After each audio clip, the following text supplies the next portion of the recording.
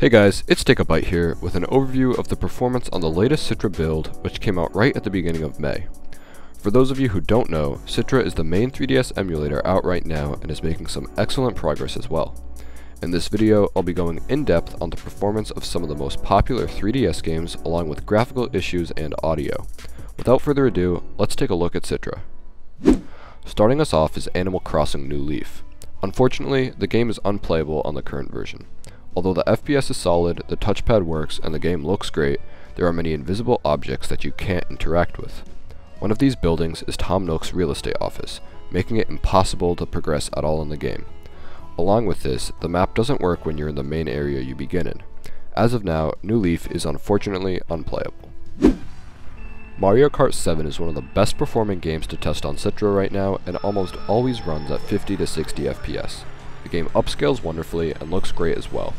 However, there are issues with some effects in the game, such as drift sparks and breaking open item boxes. Besides this and minor audio issues, the game runs surprisingly well and is a great testament to the development of this emulator. Super Smash Bros. For 3DS is sadly plagued with a significant amount of issues at the moment. However, the biggest problem is the performance. The game typically runs at about 20 FPS in-game and doesn't perform much better in the menus. Along with this, the audio is extremely messed up and is almost consistently garbled. When looking at the visuals, the game is overexposed in many areas and looks oversaturated as well. For now, the game is pretty much unplayable and you'd be better off playing any other version of Smash. Pokemon Moon is one of the best 3DS exclusives and runs pretty well currently with Citra.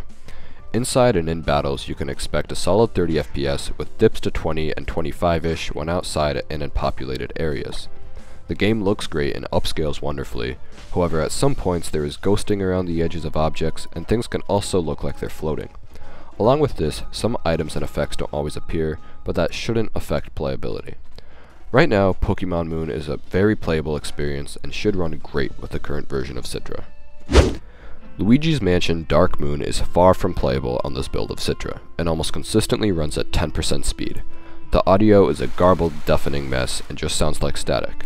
So sadly, you aren't going to be playing any Dark Moon on Citra today. Super Mario 3D Land is mainly playable with Citra, however there are still many issues present throughout the game. The most noticeable part is particle effects.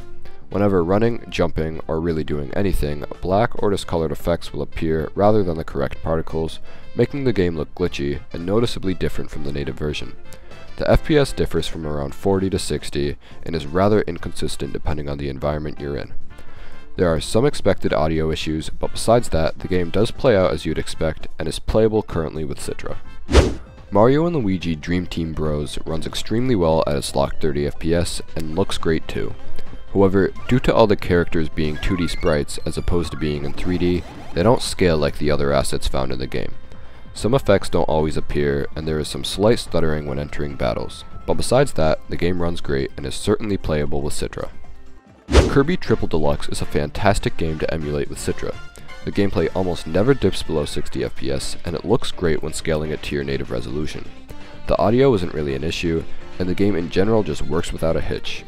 I'd highly recommend this game to anyone wanting to try out Citra.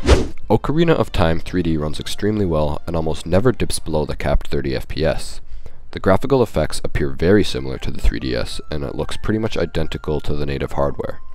However, when upscaling the game, the low-res textures become very noticeable and are a bit of an eyesore. The audio is also somewhat garbled when playing, it isn't super clear, and at some points it also sounds delayed. As far as gameplay goes, it is sometimes difficult since you can't use the gyroscope features present when playing on a real 3DS. However, none of those issues stop the game from being playable and very stable on Citra. A Link Between Worlds is another great game to play currently with Citra. It looks beautiful with scaling and never leaves that solid 60 FPS mark. Some graphical effects don't always appear, but that is incredibly minor and doesn't in any way stop this game from being very playable with Citra. The Citra emulator is making some fantastic progress and many games are very enjoyable to play, even with some issues. I hope you guys enjoyed this video, and if you did, please leave a like and maybe consider subscribing. Let me know if you guys want to see more Citra content or anything else in the comments below. I plan on making some more videos about Cemu and Citra in the near future, along with some new content as well. Thanks for your support, and I'll see you guys in the next one. Bye!